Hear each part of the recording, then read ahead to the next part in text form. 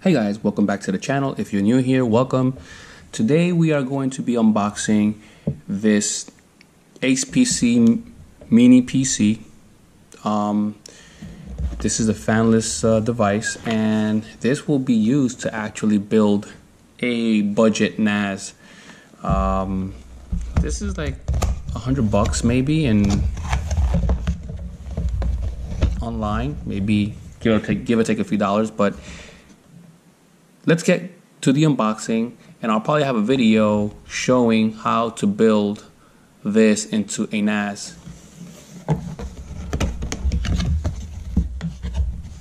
So here it is.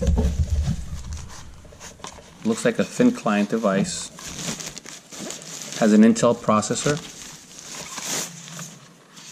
There it is. Your HDMI port, a LAN connection. I believe this could do 1 gigabit. VGA output, HDMI output. It has an OTG in case you want to put a thumb drive or an SD card via OTG cable. But it also has 2 USB ports, and it actually even has a micro SD card port. I believe one of these is 3.0 and maybe one is SATA. So that's 1, 2, 3, 4. Nice. The blue one I believe is a high speed. Don't quote me on that. So ACEPC T11, and then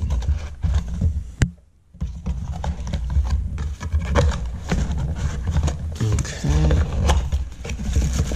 Here we have the power supply.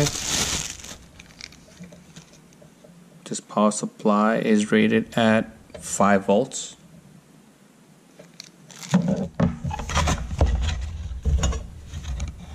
It brings its own HDMI cable, which is great. And these are the screws for the mounting plate. So you could mount it, I guess, in the back of a monitor or a TV.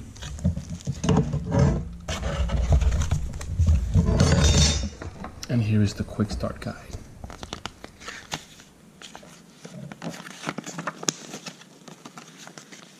Has a description here.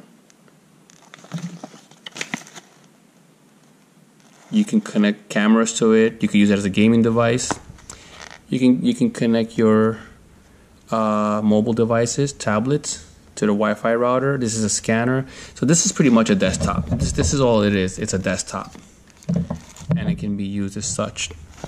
The project for this is to build it as a NAS, as mentioned before. It has a SATA 2.5 hard drive, or insert a 2.5 SATA HDD at the bottom to extend capacity, which we will be doing. And it tells you how to take these 2 screws apart and you install your SATA drive.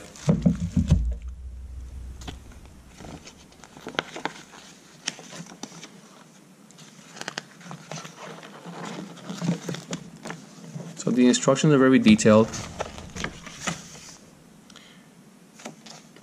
Plug in the U-disk in the USB 3.0 port for high-speed data transfer. That's correct. This blue port is a high-speed 3.0 USB port. The rest, I guess, is regular 2.0 USB. I'm sorry, USB 2.0. Okay, and there's instructions on how to mount it on the wall. To a monitor, multi-display productivity, Windows Update, Defender, backup. Pretty much this is a Windows 10.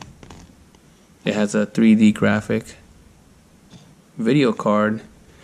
The chipset is an Intel 4-core, 1.8 gigahertz, 64-bit, and an Intel Z8350 4-core, 1.92 gigahertz, 64-bit. The CPU on this one is actually the Z8350. Has 4 gigs of RAM, and the ROM itself, the read-only memory where Windows is pre-installed, is 32 gigs. So that's why you want to update this if you want to use it for gaming or anything else. Okay guys, so I've set up the device with a keyboard and mouse, plugged in the HDMI cable, and I plugged in some power, so we're gonna see what we're greeted to. First, I'm gonna power it on. Let's see. HDMI 1, there it is. And it's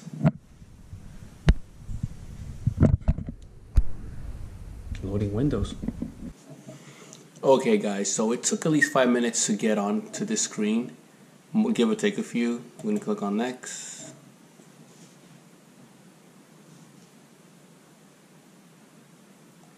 It seems somewhat a little slow. I'm actually going to be fast forwarding through some of these steps because this just takes too long. I just wanted you to see the unboxing, the setup, more or less what the speed of the device is. I mean, I guess as I'm used to working with laptops and higher end devices, I'm not going to connect to a network right now, so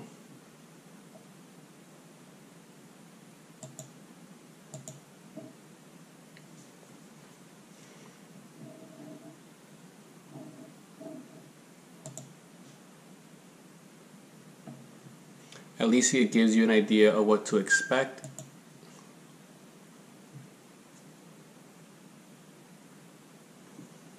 Just call it admin. Password.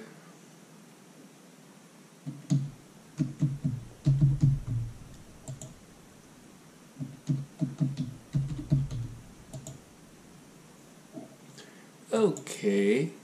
Let's just have some fun. What is your first name? Your first pet's name? Windows. Next. What city? Windows.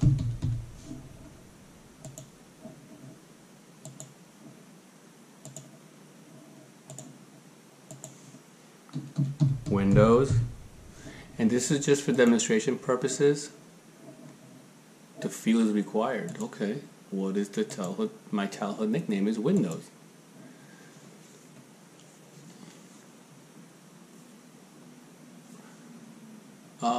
I don't like Cortana.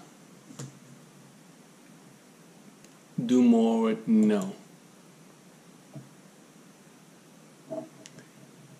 Microsoft always wants to know your business, you know, snooping in on your activities. We're going to turn all this stuff off because in reality, we don't need none of this.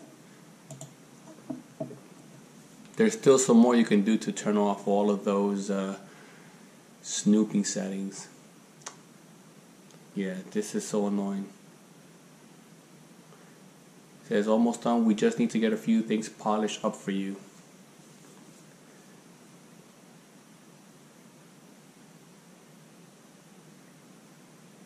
And just so you know, this is not on the internet. I am not going to connect to the internet for now. I just wanted to give you a preview of what the unboxing is and what to expect out of the box when you boot this device up, and get an idea of how fast it is, whether it may or may not work for you. I already fast forwarded the initial boot process before it asks you to enter your keyboard layout and your region. So that took about 5 minutes, and then this video is still carrying on. Sorry for the delay, but I like to be very thorough. Sometimes you go on the website and they give you a brief description. The video is not a real in-depth, a real world video. I'm the kind of person that I like to see for myself. So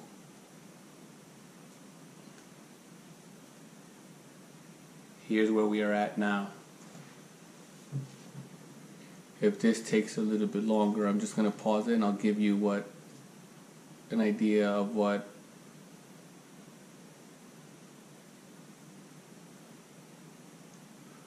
how long this takes to boot.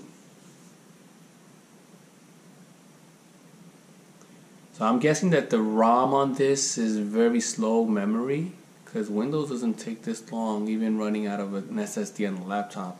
I know Windows is kind of a little bit of resource intensive, but this is just a little bit redonkulous. Look, there we are. So let's see, what version of Windows do we have? Okay, that's pretty okay. Go to control panel. Okay, with the OS itself is snazzy. Go to control panel.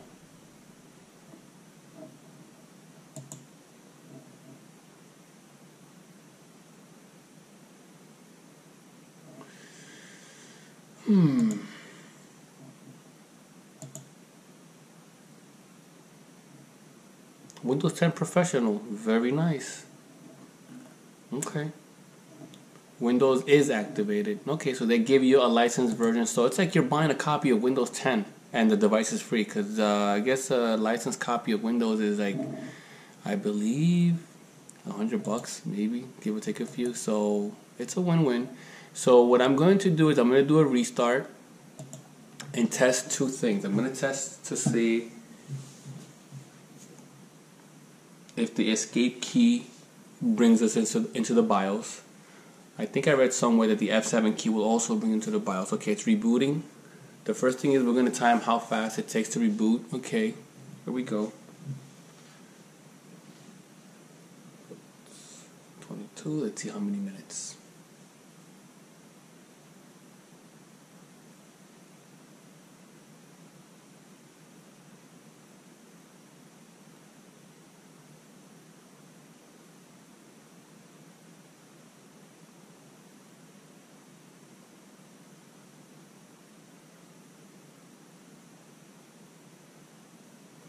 Okay, a minute or so to boot.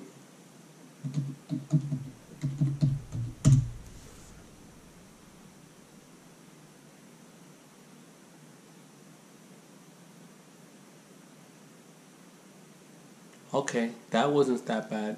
A minute 15. I could have timed it, but we don't. This is not a benchmark test. Okay, so I'm going to restart now and I'm going to go into the BIOS and then I'll close this video. Well, actually no, I'll show you how to install a hard drive on this device. So let's press escape. I think, let me see, I'm pressing escape. Wow, that was quick. And this is the BIOS. Advanced chipset. It's a very robust BIOS. I wonder if they have BIOS updates, which they should. Because this is a AMI BIOS, American Megatrends 1.8, the project version. Build, this is December 2018, so it's not that old. 4 megs of DDR, 4 gigs actually. Okay. Alright guys, I'm going to shut this down. And then I'm going to show you how boot. You can set up to boot from quiet boot enabled, fast boot disabled, Windows Boot Manager, UEFI, and built-in EFI. I guess in the advanced, trusted, computing. Okay. Android, I wonder, I guess you could load Android on this. Alrighty, so I'm going to shut this down.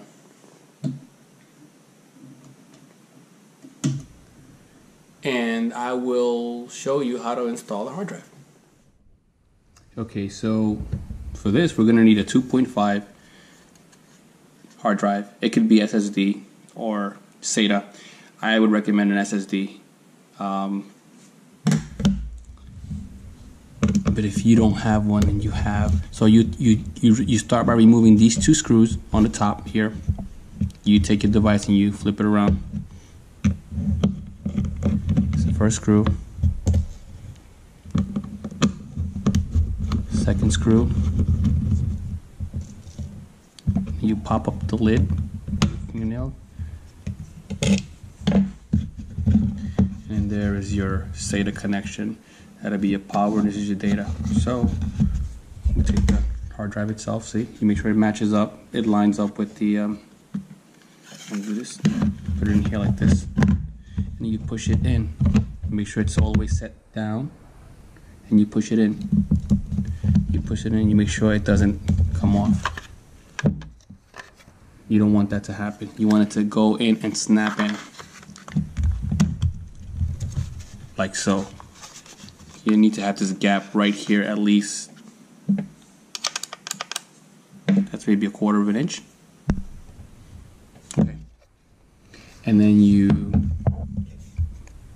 do the little tabs. You put this back on. And you put the 2 screws back on.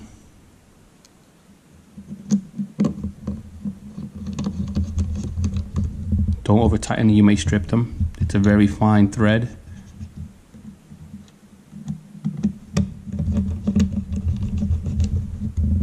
Okay. Now we're going to plug it and see if the BIOS detects that hard drive. Now one quick note: to boot the device, actually to power it on, you need to hold down the power button for maybe a second or two. You can't just tap it. So this went into Windows. I'm just going to reboot it so we can go into the BIOS and see if that hard drive is detected. I'm going to say restart. It does boot really quick. So here we go. Once the OS is loaded, I'm not going to do a test. Pressing escape. I'm not going to do a load test on this with apps like Office. Wow, that's pretty quick. But just remember, keep in mind, when you're going to boot this, you have to push the hard drive. You have to push the power button for a couple of seconds before it'll start. If you just press it and depress it, it's not going to start. So what we're looking for is configuration and see if there is an external hard drive in there. Okay, serial number, advanced ACPI settings, CPU, chipset, security, boot, set up boot prompt, quiet boot.